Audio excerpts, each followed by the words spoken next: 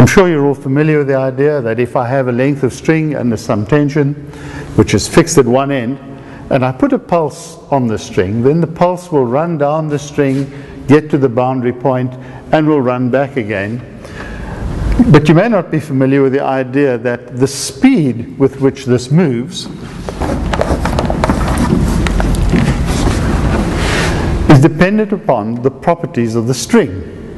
And that is the same way if I illustrate it by means of a spring, a long spring like this.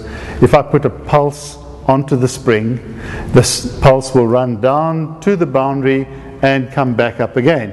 And once again, the speed with which the pulse moves on the spring is determined by the property of the spring, the tension in the spring as well as the mass per unit length of that spring. We're going to go just one step further than that, and we're going to put a wave onto the string, not just a single pulse. And a wave is just a continuous set of pulses, one after the other, and what is going to happen is that the energy in the pulses will move down the string and they'll come back up the string. And what we're going to do is we're going to look for some special frequencies, and at those frequencies we'll get what we call a standing wave.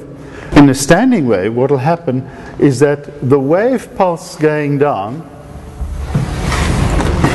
will be reflected in such a way that the waves going down the string are superimposed upon the wave that's coming back from the boundary point. And where we get these superimpositions like this, we get these node points. And when we looked at these node points, we can measure the wavelength lambda.